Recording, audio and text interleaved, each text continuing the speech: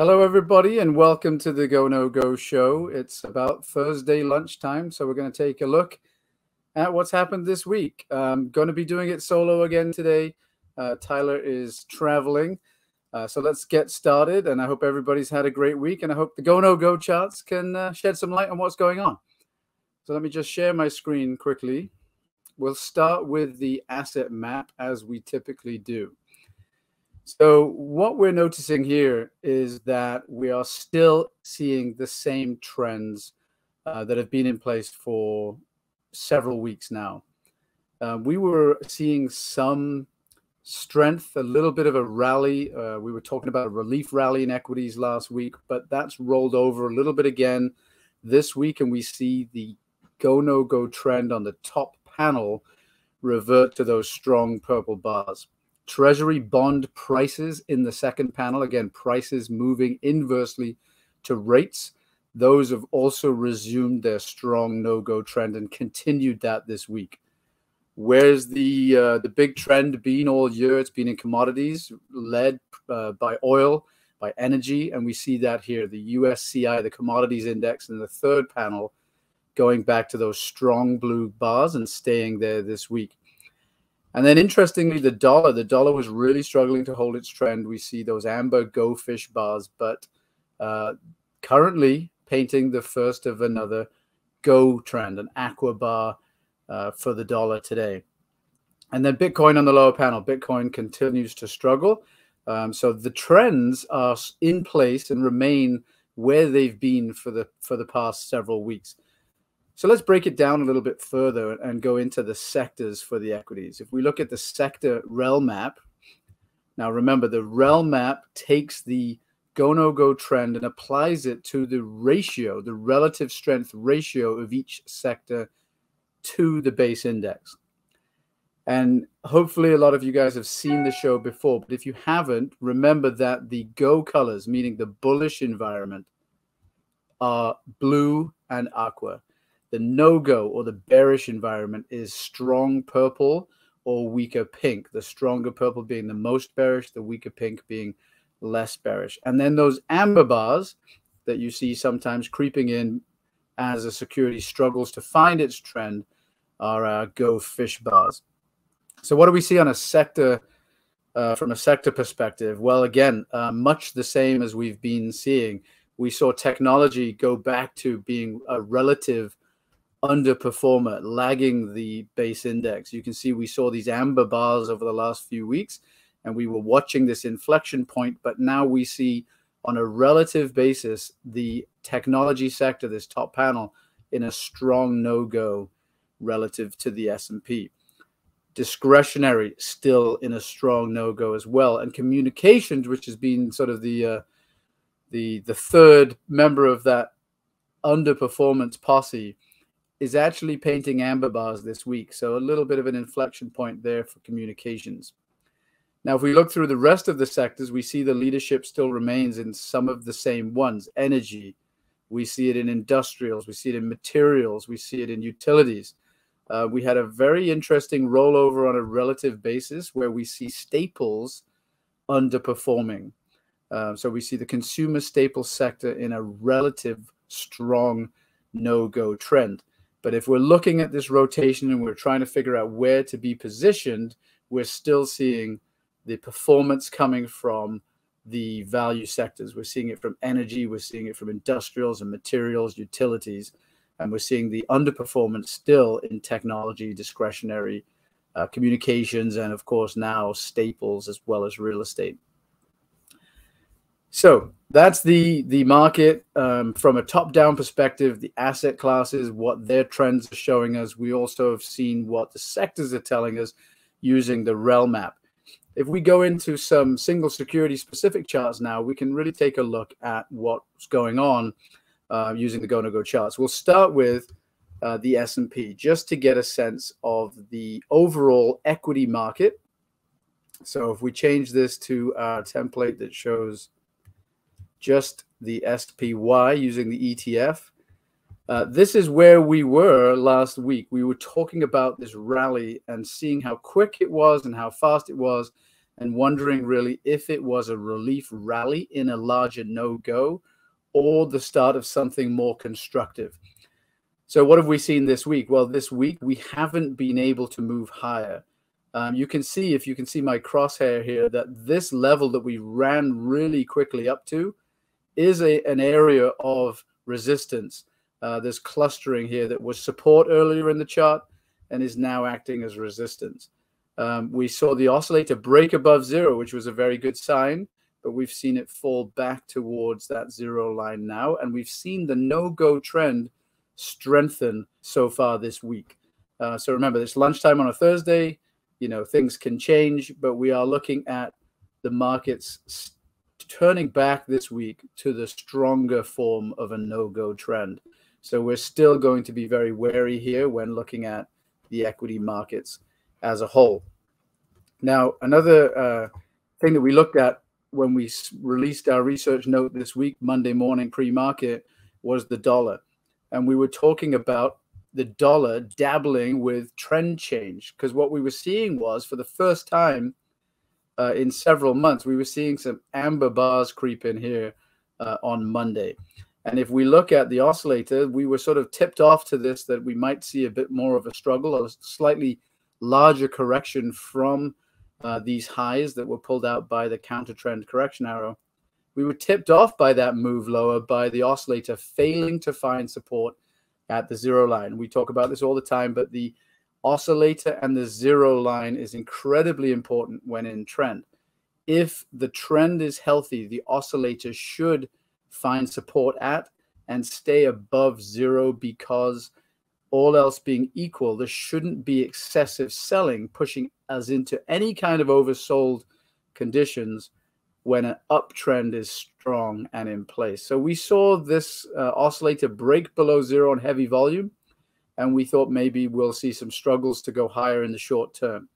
And then earlier in the week, we saw these amber bars and thought, you know what, we are flirting here with trend change. But what's happened this week, we stayed in amber bars, the dollar's moved higher again, and we see an aqua bar, a go bar coming back.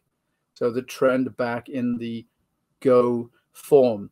And when we look down at the oscillator now, we see it back at zero. So this is very critical. If we can get the oscillator to get into positive territory, that would confirm positive momentum in the direction of what is now again a go trend. If the oscillator fails here and rolls over, then we will be a little wary of this this move back to a go trend. But we're going to want to see the oscillator get back into positive territory as we see the go trend coming back in price. Now, something else that we pulled out earlier in the week to have a look at was rates. Now, remember, rates moving inversely with prices. So we saw on the asset map that bond prices were in a no-go trend. This is rates. And we've been looking at this area on the chart here now to try to get a sense of whether or not we are going to see some relief from these rising rates, or whether this is just a short counter trend correction in a larger move higher in rates. Well, what have we seen over the last week and a half? We've seen rates return to a go trend, and we've seen that trend strengthen to bright blue bars. We saw the oscillator get back above zero, telling us that momentum is now once again in the direction of the go trend, and that gives us that go trend continuation icon, green circle under price, telling us that there's going to be there's a resurgence in the trend. Momentum is back in the direction of the go trend. So what we can expect is price to try to get higher than the prior high here from May. Now, that all being said, if we are still in this rising rate environment, if we have re-entered a go trend on prices, then that may well have some kind of impact on what we're seeing in equity prices. And seeing equities struggle this week, seeing equities go back to a strong no-go, we see rates going back to a stronger go, the dollar resuming its go trend as well. That's starting to tell a bit of a story, and perhaps we aren't going to be so positive in terms of equity prices going forward. So let's go back to the equities, and we saw that technology had rolled back into its no-go trend. We'd seen that technology had been an underperformer for some time, and that was the case again now on a relative basis from looking at that sector map. So if we go in here and we look at the XLK, which is the technology sector, we'll look at it on a multi-time frame. We'll look at it on a weekly time frame first, and then we'll drill down into the daily chart. So what are we seeing on a weekly time frame? We saw an incredible run in technology that really, catapulted equity prices higher throughout the last couple of years. The pandemic rally was really driven by technology, and we saw an incredibly strong and robust trend as the oscillator found support over and over and over again through the year and a half or so that followed the pandemic lows in March of 2020. Now, this is a nice chart just to reiterate how to read the oscillator and the trend in the way they interact with each other. We saw another higher high in price here, and then as it corrects, the oscillator unable to find support at zero for the first time in these couple of years. And then as it comes back to zero, retests it, rolls over. Now we really get a sense that this no-go is in place. So what are we seeing at the moment? We saw a little bit of a rally in the last couple of weeks. We've seen the no-go trend weaken to pink bars, and we see the oscillator back testing zero from below, right? So if we roll over here, then we're going to see most likely a leg down on the weekly chart. So given that, we're gonna have our market bias, we're gonna have our larger time frame bias as a no-go for technology. If we drill it down now into the daily chart, let's take a look at what it's telling us. Well, much like the SPY, remember the S&P is a market cap weighted sort of tech heavy index at the moment, dominated by some of these large tech stocks. So it makes sense that this chart looks very much like the S&P. So we saw this strong rally in technology prices last week. We've seen it hit resistance, and we've seen the no-go strengthen back to purple bars as the oscillator comes back towards zero. Now, of course, we should be prepared for either scenario, either outcome when we set ourselves up each week. And if this move higher is the start of something constructive, then what will we expect to happen down here at the zero line? Of course, we all know this. We'd expect the oscillator to find support and stay above zero. If we can do that, we most likely will be setting a higher low, and perhaps now we've got enough going on to move us into perhaps a go trend on the daily, and then we'll take a look at the weekly to see if that no-go trend changes on the weekly. But as it stands, yes, there is some positive momentum, but the no-go trend, even on a daily basis, is rolling over back into these strong bars. No-go trend still on the weekly. We wouldn't be too interested in trying to look at the moment for long positions in technology. So let's go into technology and look at one of the favorites.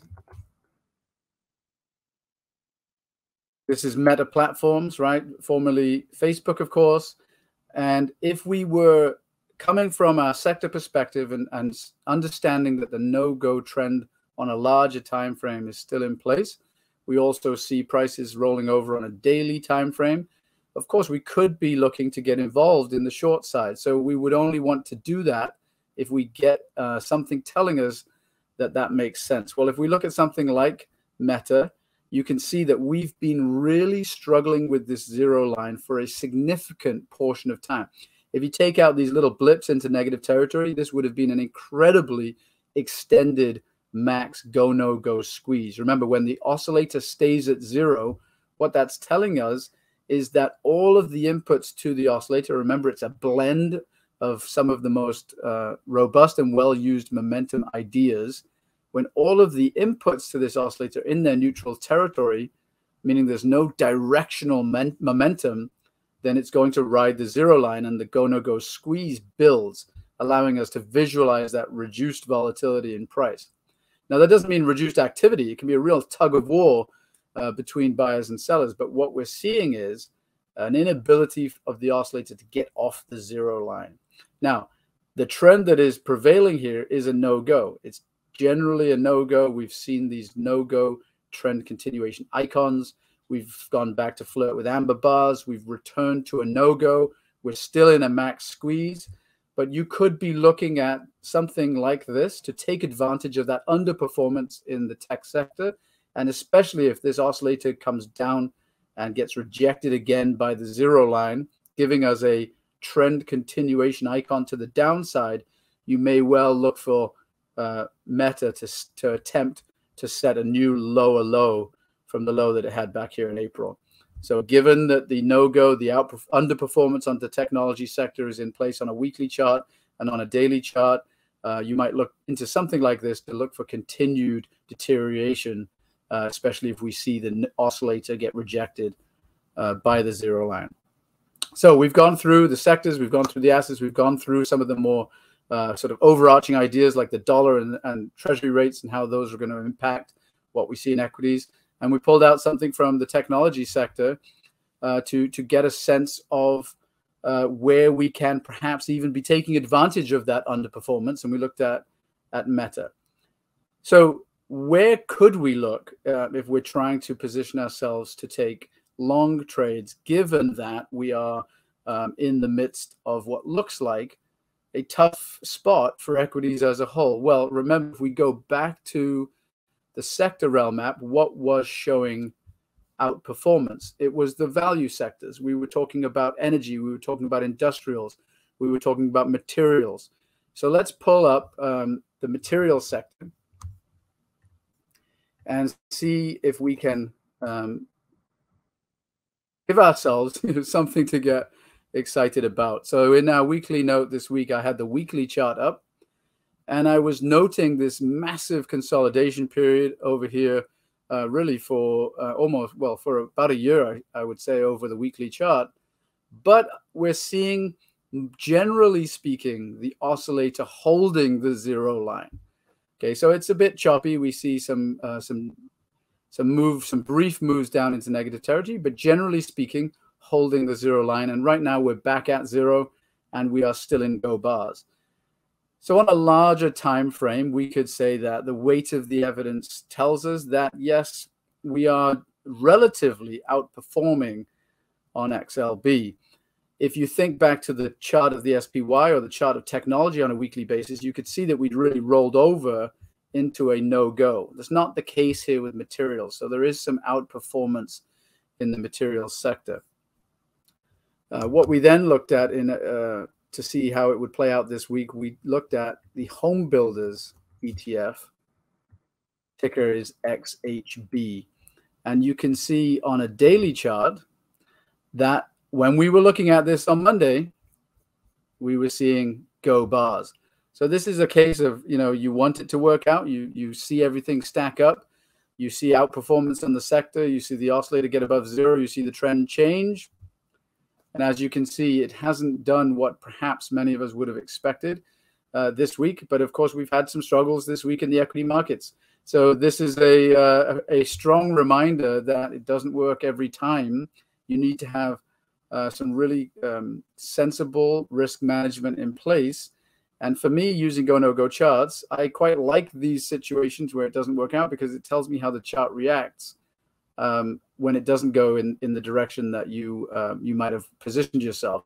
You can see that quite quickly we went out of the go trend, we saw an amber bar, and now we're in a no-go. So after really struggling this year, the home builders, we thought, okay, perhaps there's some signs of life here, and then no, not yet.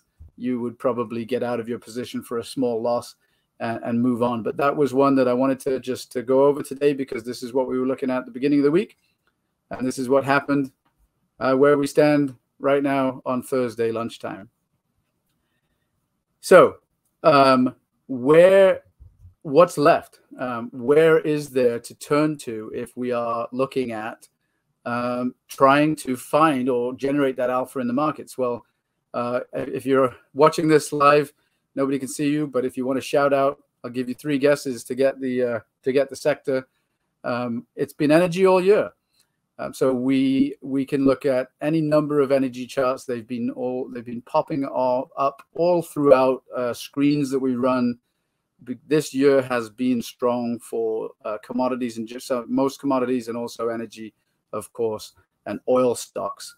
So if you are sick of talking about oil stocks, I'm sorry, but if you want to see, we all like to see go trends. If you want to see go trends, do yourself a favor and pull up an energy chart. So this is where XLE has been on a weekly chart. It is just a strong go trend.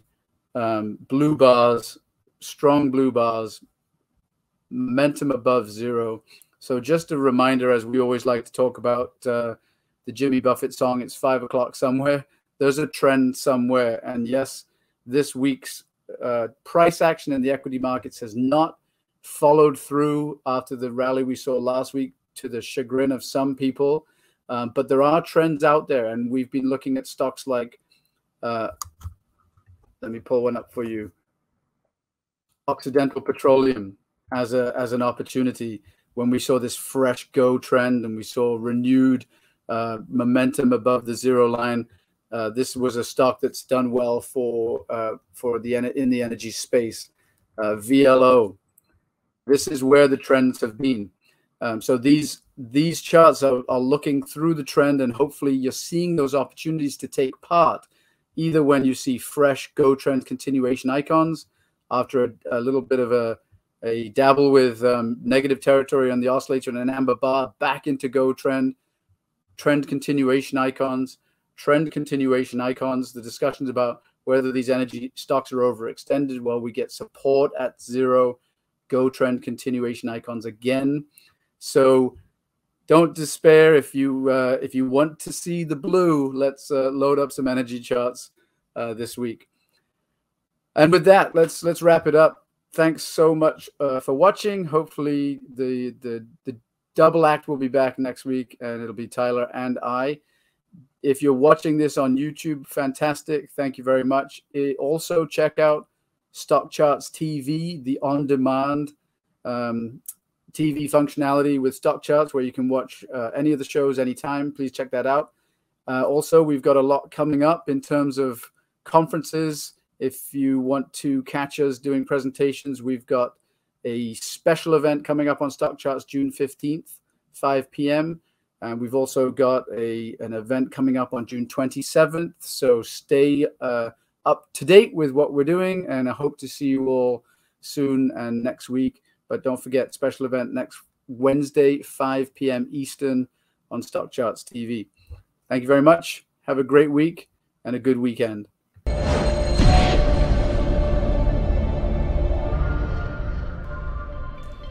Hey guys, Dave Keller here with StockCharts.com. Thanks so much for watching our video. If you enjoyed it, and we hope you did, hit the like button right below. Also, we have so much new content every day. Consider subscribing to the channel. Just hit the subscribe button in the video or right below. Thanks for watching. Stay safe. Have a fantastic day.